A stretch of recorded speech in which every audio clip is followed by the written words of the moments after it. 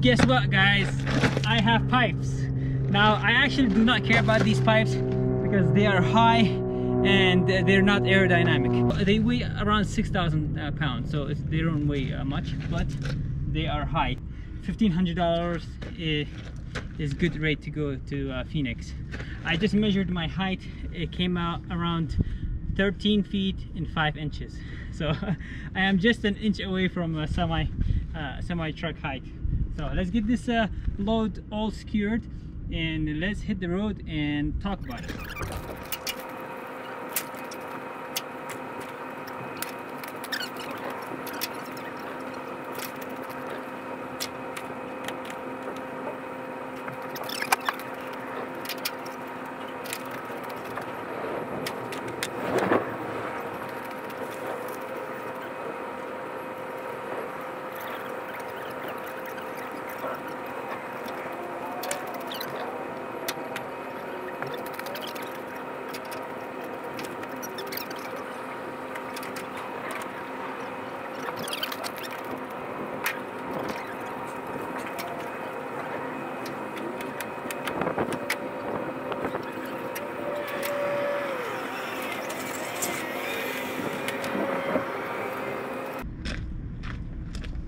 Okay, straps are over the pipes. Let's go to the other side and put the ratchets on, guys.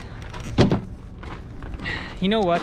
It's really hard to put that strap over, you know, especially when it's windy. Today it's a bit windy, so that's why I am struggling a little bit. I had to do one of them twice, but from here on it should be fairly easy. I put 3 straps on each, and I'm just gonna go ahead and put the ratchets right now, guys.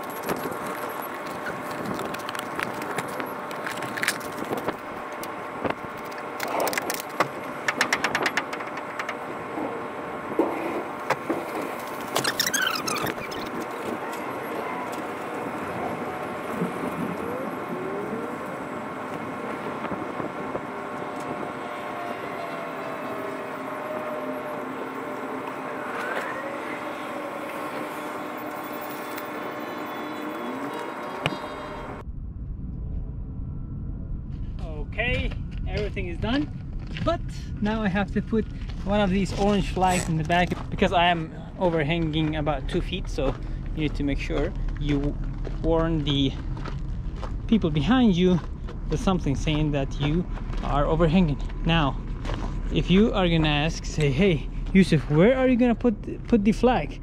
They don't have it in place. Yes, they don't, but if you think about it a little hard, I can go around that wood and just let it hang over here, and then when you drive, it's gonna do a motion like this, wachoo, wachoo, wachoo, like that.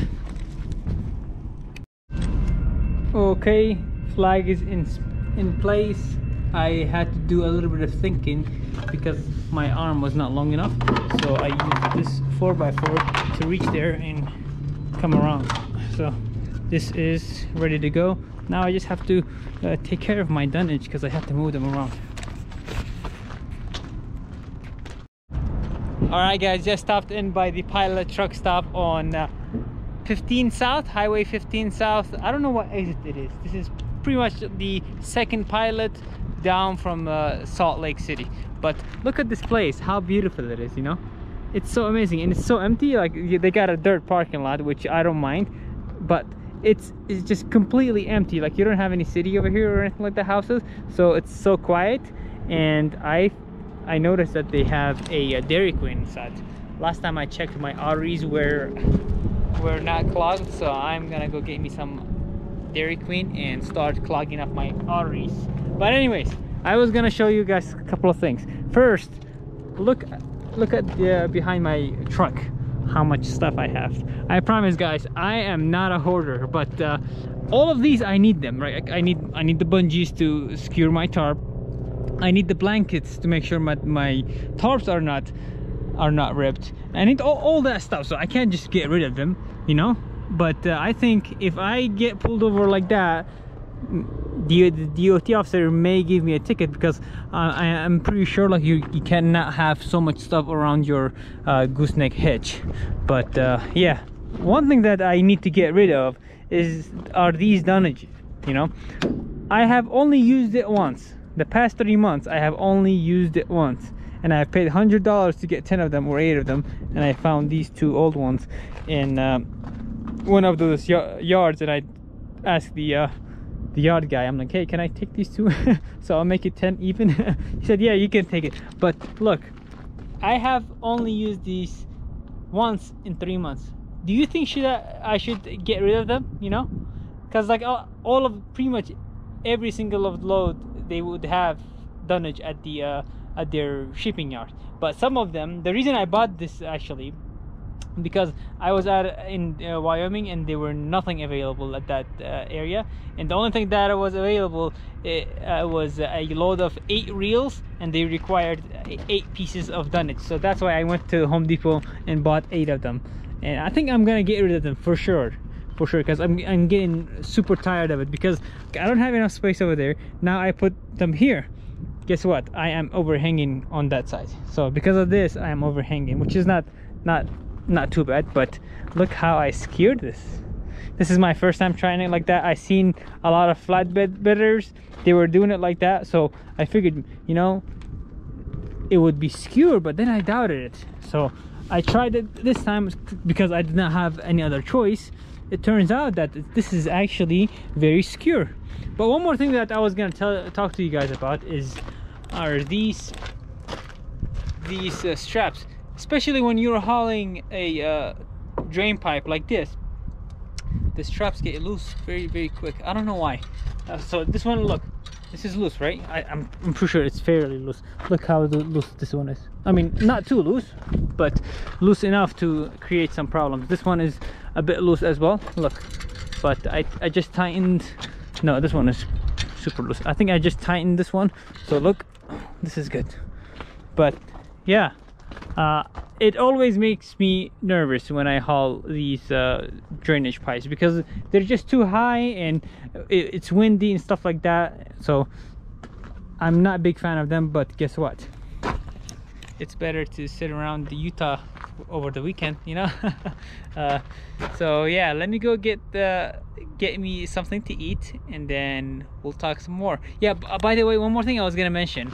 So I picked this load up from Salt Lake City, Utah, and I'm taking it to Phoenix. Now there are 2 routes. Route number 1 is, by the way, let me show you the view as I'm talking. So there are 2 routes, okay? Route number 1 is to go like Highway 15 south, and then you go on 89, State Route 89 south, and then you go down, and then you get to Phoenix, right? So route number 2 is take I-15 all the way down to Las Vegas, spend the weekend there, and then drive to Phoenix and be there at 6 o'clock in the morning on Monday. So which one should I do? I'm really thinking about going to Vegas, because like it will add like 70 miles to my overall miles, because like if you go straight the route that I am on now, it will be like 660 miles. But if I go through Las Vegas and have a good weekend, I will have to drive 735 miles. I'm debating debating whether I should add 75 miles to my odometer or not. But you know, I'm trying to save money, not spend it. So if I go to Las Vegas, and obviously I don't gamble, I'm not gonna waste my money gambling, because I'm not even interested. Like, I don't even know how to play poker or blackjack and stuff like that. But I will be spending money on hotels and food, which means that my savings account will go down, and I don't want that to go down. So I'll keep you guys hanging. We'll see after I eat the Dairy Queen to see if I actually want to go to Las Vegas or not. But that would be interesting. That would definitely be interesting. One more thing I was gonna talk to you guys about is that whenever you talk, like even if you talk just a little bit over here, you can hear a lot. When they were loading me up, I was here and the guy was just talking over there, like he was whispering to the other guy over there. I heard him very clearly from here, very clearly. So that's something that I found out. See, you learn something new every day. So this was something that I learned today. Well, good morning everyone. I am in Panguitch, Utah, which means I decided not to go to Vegas because it, you know, 75 miles extra is not great to add on my odometer. So I decided not to go not to go there. You know, eventually I will go there, you know, whenever I get a load to Vegas, then I'll just spend the night over there or something like that. But for today I decided not to. But anyways, I found this place yesterday. I am currently in on state route 89 south, so there's no pilots for like 250 miles or something like that. There is no pilots. So, and I wanted to sleep for the night, and I did not find nowhere at all.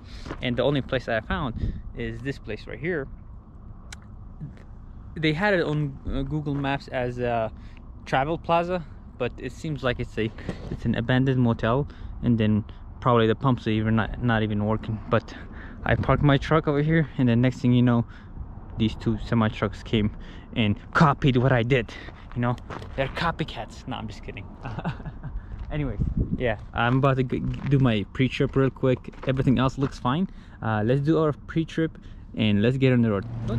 Okay, so I was running out of diesel. The only place that I found was this convenience store, so I had to squeeze myself in right here. And now the challenge is to get out of here. So what I'm gonna do is I'm gonna go that way back into here, and then come back and go to Phoenix.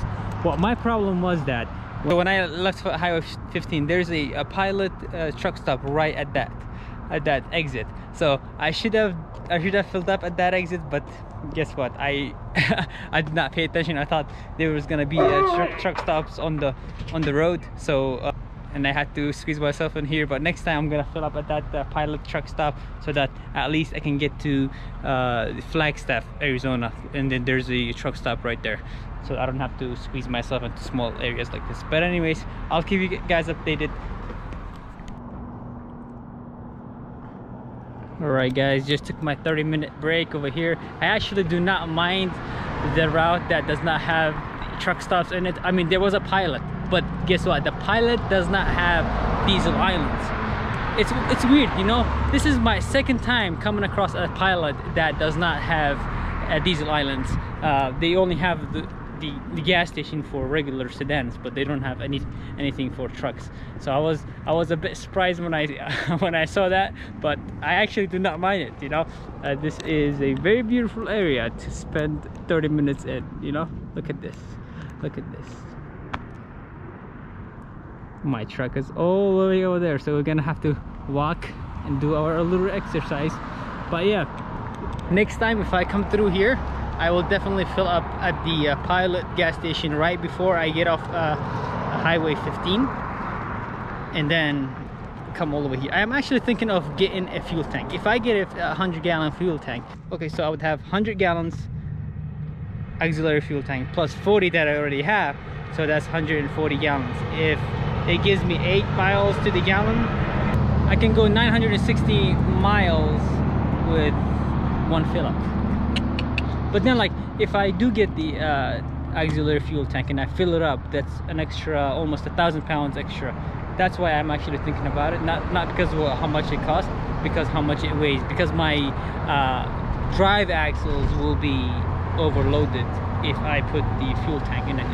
And another issue that I have, what am I gonna do with all that storage, all that equipment that I have in the back of the truck?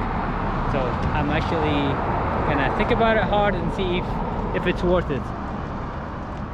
All right, let's make it to the truck. Well, good morning everyone. It is currently 4:47 in the morning, or 4:49. I am ready to hit the road, but not really, because my trailer tire is low on pressure, one of them, so I need to fill that up first and then hit the road. Not yet. The reason that it is low pressure, I think I plugged it, maybe it's leaking from that plug. I did not hear any air leaking, but it seems like the pressure is going low, so not sure why. Let's go ahead and fill it up, and hopefully we will figure out why it's leaking. If anything, we'll go ahead and take it to a repair shop and repair it.